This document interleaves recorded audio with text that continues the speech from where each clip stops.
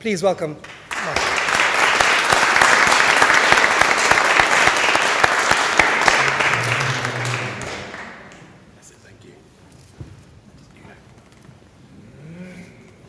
Yes, thank you very much indeed. I was told to speak from the lectern here, and I think it was so that Yasser can't pass me any of his small notes to tell me to shut up in a few moments. As Yasser said, we discovered that we had studied together in the same university at the same time, but also I think we discovered the fascination we both have for other parts of the world and finding ways to understand them. And certainly for me, perhaps the greatest privilege I've had in my working life has been able to be part, in a small way, of a country like China as it changed and as it developed. And literally from those bicycle sheds, which were actually at the dusty back of the British Embassy, through to the sort of operation that we have now in China, has been an enormous privilege to be part of. But equally, it's an enormous privilege for me as Chief Executive of the British Council to be able to attend events like this and to be able to have the opportunity to have conversations with such an extraordinary group of people, which we and the people with whom we're working are able to bring together. Because really at the heart of the work of the British Council is our core understanding that it is better to talk than to do anything else. That if we're going to truly find means of understanding each other, the starting point is we have to actually engage with each other. We have to find ways in which we can actually have the conversation. And a conversation is not about talking. A conversation is first and foremost about listening. And one of the key things I think all of us need to do, no matter where in the political dimensions or indeed the cultural dimensions we sit, is find ways in which we can listen to each other better and absorb what we hear in a way which affects how we respond, just as much as we hope that the things that we say are going to have an impact on the others. Now, we as an organisation over the last few years have seen enormous transformations around the world, political upheavals, security threats, huge power shifts, deep economic and financial challenges. You only have to look at the newspapers in this country at the moment to see how much we here have been affected by those. But also during the last decade, debates on migration, social cohesion and the role of religion in society have revealed deepening social tensions and led to increased polarisation in public opinion. Misperceptions, misinformation, particularly when it comes to relations between Muslims and non-Muslims, often dominate public debate. And often it dominates that public debate which starts from a point of ignorance, not from a point of knowledge and a point of understanding on each side. On both sides of the Atlantic, divisive controversies over the construction of mosques, the public display of religious signs, contribute to widening that gap of misunderstanding. But the community of academics and scholars can make a real difference here. By sharing knowledge, by sharing research with the wider public, you have the power to improve understanding of relations between Muslims and non-Muslims, and you can help bridge that gap between academic knowledge and public perception and public understanding. And it's to support those efforts that the British Council launched Our Shared Europe 4 years ago, and since then a huge number of activities have taken place throughout Europe, from academic conferences to media debates, from exhibitions to policy reports. And last year, our second project, Our Shared Future, was created in collaboration with the Carnegie Corporation of New York to build an alliance of academic and thought leaders on both sides of the Atlantic. And we're enormously grateful to Carnegie for working with us on what we believe is a truly important and effective set of exchanges. This event is the result of those two projects coming together. And over the coming months, I very much hope that there are going to be two key outcomes from this discussion and these debates. First of all, I hope that you will continue to build on the links that you've already developed here, because just spending a few days with each other is not enough. This has got to be the start of a longer-term set of exchanges and knowledge sharing. And what you've learned from each other can allow you to share your ideas more widely and define the terms of the debate on international issues. The second big aim for us is the hope that the connections and the partnerships that you develop here will provide a strong foundation for collaborations between and with countries in the Middle East and North Africa and the countries here in Europe as well as across the Atlantic. And over the last few years, the British Council has expanded our activities in that region through higher education partnerships, through language training, through leadership skills building. We're committed to creating a deeper level of dialogue and collaboration with countries right across the region. And everything that we hear when we talk to people across North Africa, across the Middle East, into other parts of the world, what we hear back is this desire from people to be able to be heard, to be able to take part in the dialogue, to be able to take part in the discussions, and to be able to take part in an international set of collaborations. And that really is what all of us here are about, is providing the opportunity for people to take part. And that seems to me to be vitally important. This event also illustrates the importance of partnerships. We feel very, very privileged indeed to collaborate with Hilary Weissner of the Carnegie Corporation, with Professor Yasser Selman and the Cambridge Alwaleed bin Talal Centre of Islamic Studies. Our partners also include Ed Keisler and the Wolf Institute, Professor Anas Al-Sheikh Ali and the Association of Muslim Social Scientists, and Professor Hugh Goddard of the Alwaleed bin Talal Centre in Edinburgh. Thank you, all of you, very much indeed for being part of this collaboration. The objectives of this conference, improving public communications on some of the key issues around the world today, from managing cultural diversity to the role of religion in the public space, is all part of that broader effort to use, I was told to say soft power, but I hate the term. I would much rather talk about cultural relations, which seem to me to be a much more powerful thing for us to talk about than soft power. And that power of cultural relations is a tool for building stability in an increasingly uncertain world. And for me, cultural relations favours persuasion over coercion, dialogue over the use of force, attraction over the power of telling, and most importantly, it puts building trust at the heart of relationships between countries, communities, and individuals. And building that trust using cultural diplomacy to build bridges of understanding is something which I think we need more of, which is probably one of the most important contributions any of us can make to building a safer and more secure world for all of us.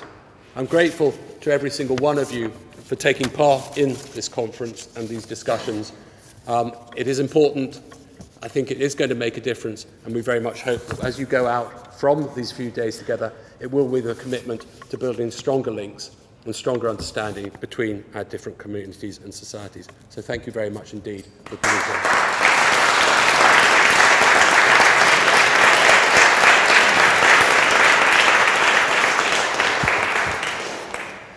And now I'm going to hand over to Mark Hammond, who is our keynote speaker for this evening. And a slight change from your menu. I'm afraid you're going to have to wait for your dessert, because we thought that, first of all, keeping you hungry might be a good thing, but also so that we are able to continue with the discussions after our speeches.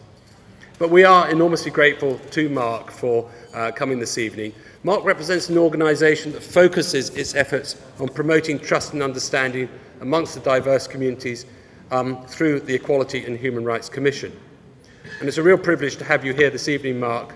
Mark joined the Commission in June last year after an extensive career in local and central government. He was previously Chief Executive of West Sussex County Council and held a wide range of posts in the British Civil Service, including Private Secretary to the Permanent Secretary at the Department of Environment. I'm very much looking forward to hearing Mark speak about managing diversity, protecting minority rights, and promoting intercultural understanding in Britain today. Mark, thank you very much indeed.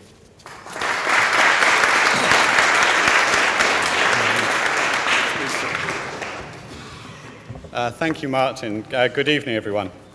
Let me just briefly echo Martin's thanks to all those who've been involved in the events you're involved with this evening, Corpus Christi, the University, the British Council, the Alwaleed bin Talal Centre, all of you who've contributed to the conference you're attending and tonight's event where you've asked me to say a few words.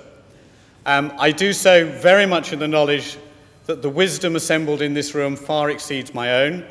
I do this in genuine humility, I hope, but in the expectation that I can contribute something to the discussions you're having. Preparing for this evening inevitably led me to reflect that it is almost 30 years since I was a history undergraduate at Magdalen College, Cambridge.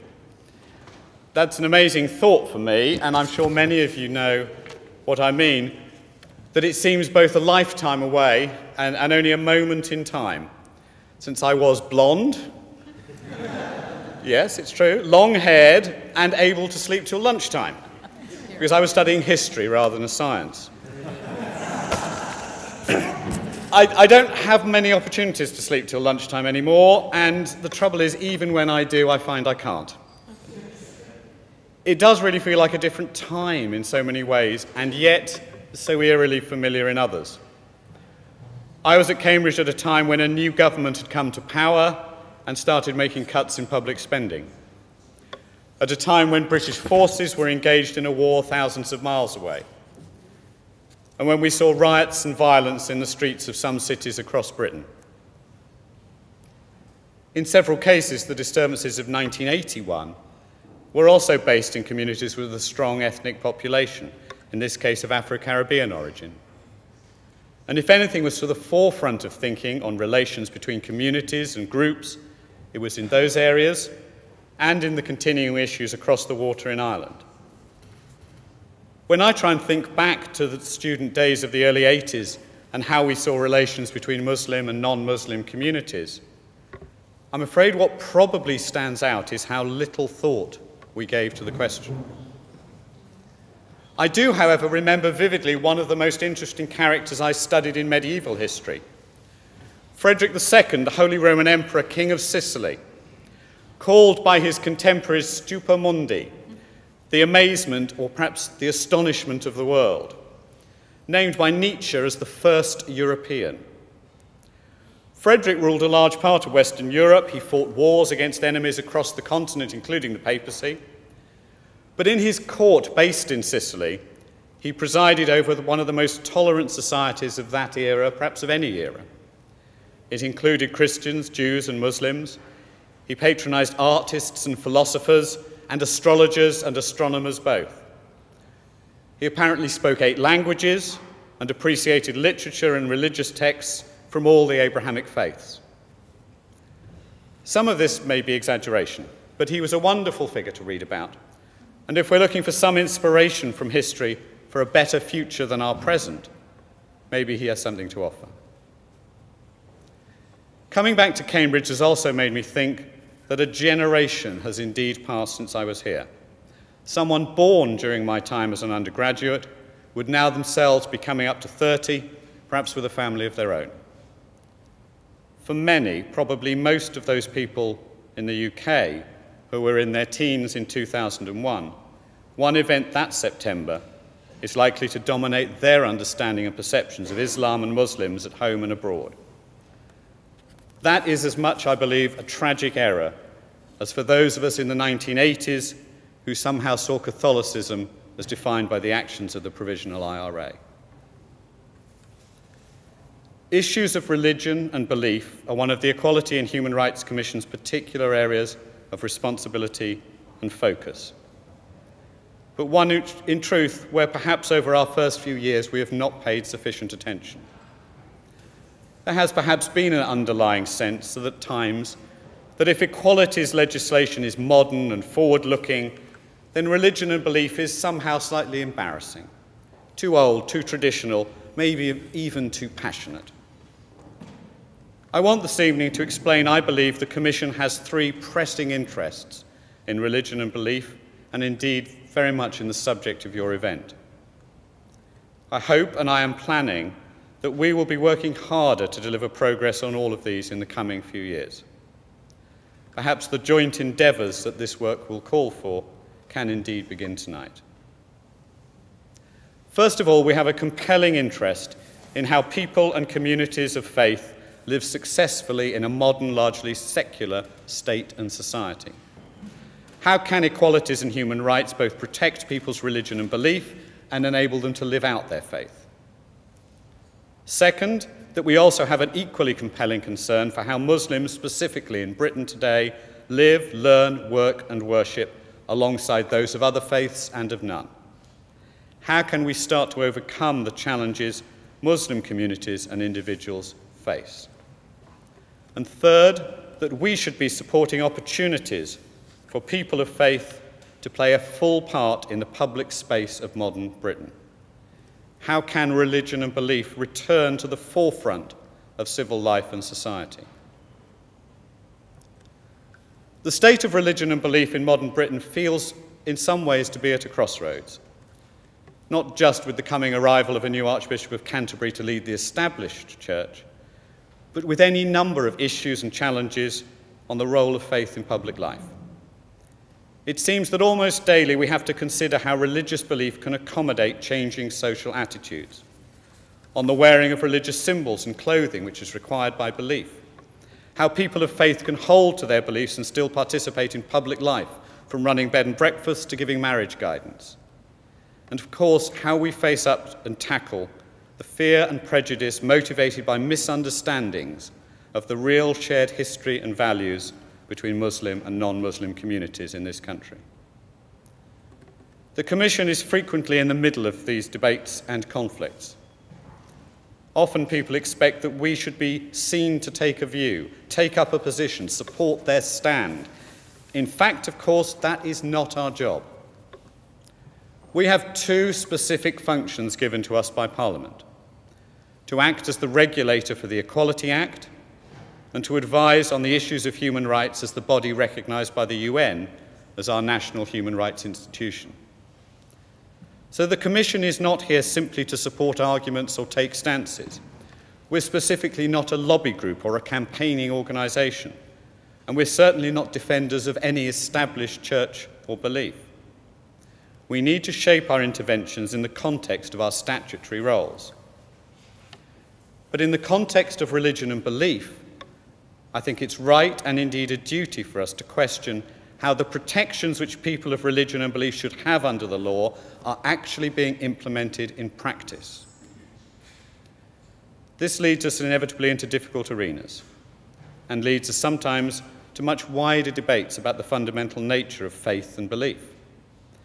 Whether faith is an inherent or adopted characteristic of a person's identity. Whether this means that religious rights should have a different level of protection to other rights such as race or gender. How do we resolve issues where honestly and strongly held beliefs come into conflict? The Commission also has to deal with the fact that in some cases, for some religions, their view of other people can be seen as intolerant. So some Protestant sects do not accept homosexuality is either innate in human nature or acceptable behaviour in practice. Some religions are perceived not to value equally the rights of women. And some religions, such as that of a possible Republican candidate for president, would advocate traditions like polygamy.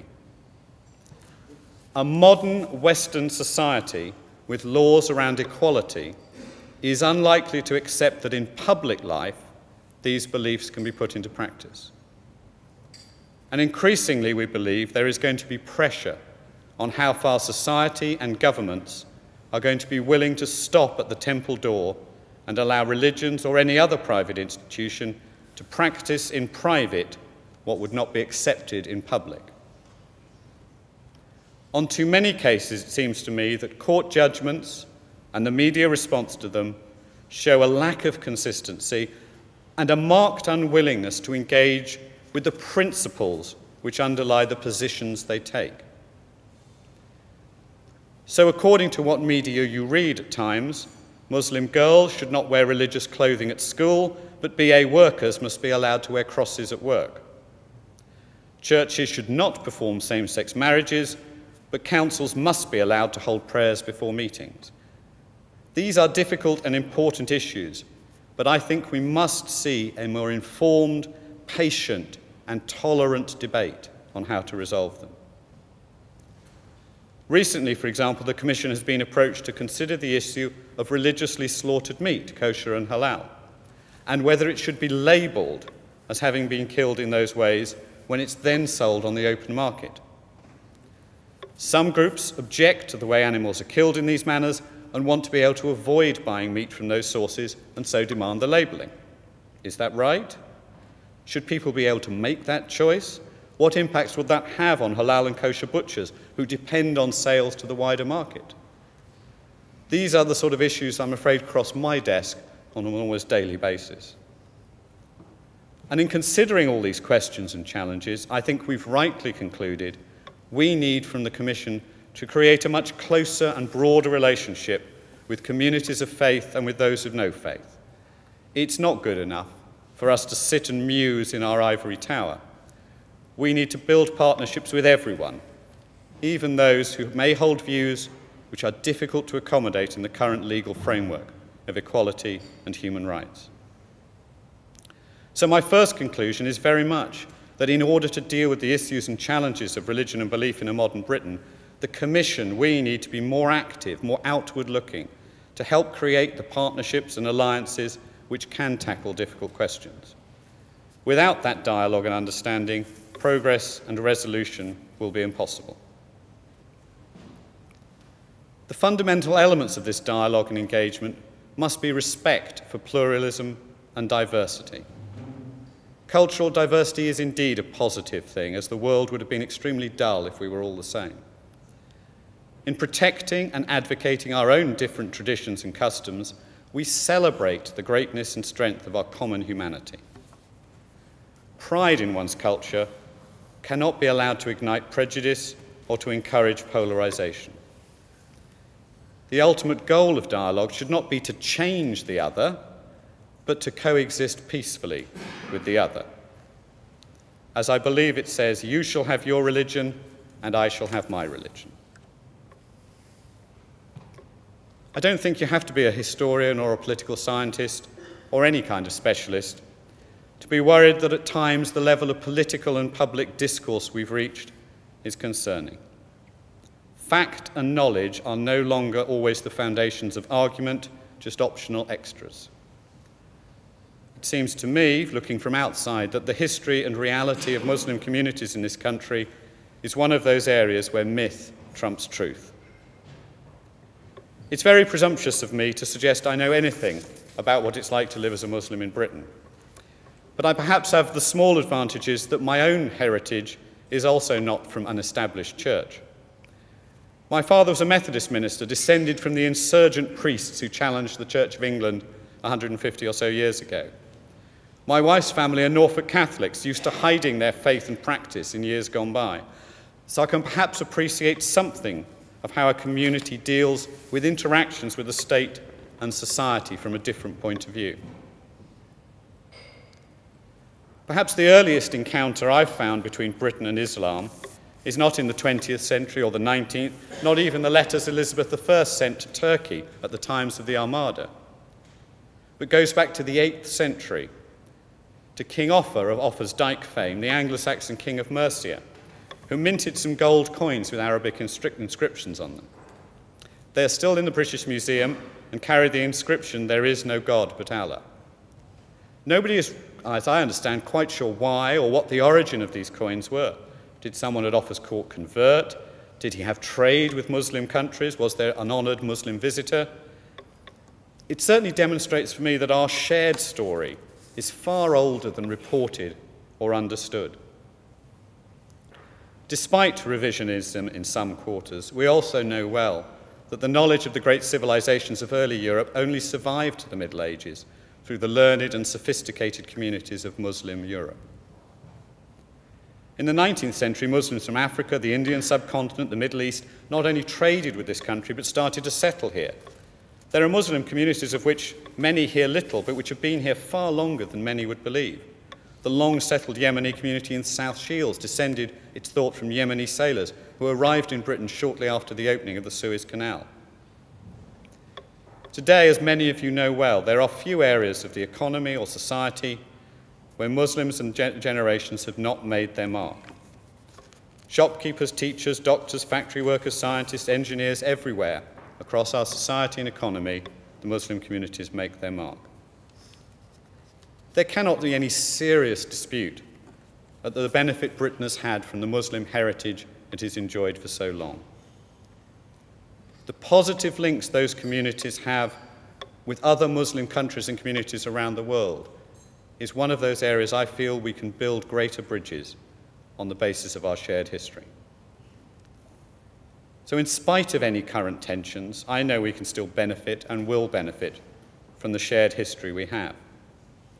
So how can we increase understanding of that shared history, the real story, and the contribution of Muslim communities in Britain? I hope it will be partly answered by my first premise of more active and constructive partnerships, and partly by my final point about the role of faith in public life and the public space of modern Britain. There is a view which has merits that the broad answer to the problems of religion and belief in public life is the temple door response. The argument that in order for communities of faith to hold to their beliefs, they must recognize they can hold on to what happens inside the temple or the mosque door, but not seek to apply it to the world beyond. This approach is not without its supporters, and as you may know, has parallels in the history of Islamic communities in different countries and times, when the best choice appeared to be for Islam to become a private faith without a public face.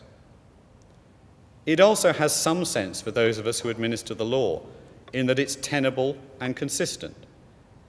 In the face of continued pressures from those who would happily burst down the door and seek to regulate everything which lies within, it is an approach which may have to be part of the overall answer. But I feel it's far from a complete answer. It pens faiths inside those temples when there is so much more they can contribute to public life. So I believe we must strive for more. The values and examples of people of faith and what they can contribute to a public sphere which is cynical, disenchanted with politics, in need of leadership and values which chime more closely with the challenges and pressures of people's own lives. To desire indeed a land of security and a land of justice. For me, then, the answer may lie also in the tenets of so many faiths, where public good works and holding power to account are part of faith and a central power of religion and belief. We need, I think, to learn from the tragic events of last summer and the sacrifice of young men in Birmingham standing up for their community and for their area. That is the way we can change the misleading narratives that too many people have had thrust upon them. The active contribution of the Muslim communities in public life can contribute to reversing the tide of fear and misinformation. I believe the power of religion and faith is not dependent on its establishment in the state or even on the relationship between civil law and religious law. The power of the moral example translated into the ethical life of the community is a transformative power, and over time it can indeed change the laws which reflect and lead society's views. There is an old saying along the lines that for evil to triumph, good people must just do nothing. I think we need a modern version, something like, for society to go downhill, people of faith and goodwill only need to stop talking to each other. The common good of society is a shared ambition, and we can all encourage the merciful, compassionate and kind, and speak against the unfair and the discriminatory. We may not see a return to the court of Frederick II, but we can go forward to a society where those who strive for the same values of tolerance, generosity, charity and respect are united by those common values and not divided by beliefs. And in that spirit, let us all go forward and truly vie with each other in doing good. Thank you.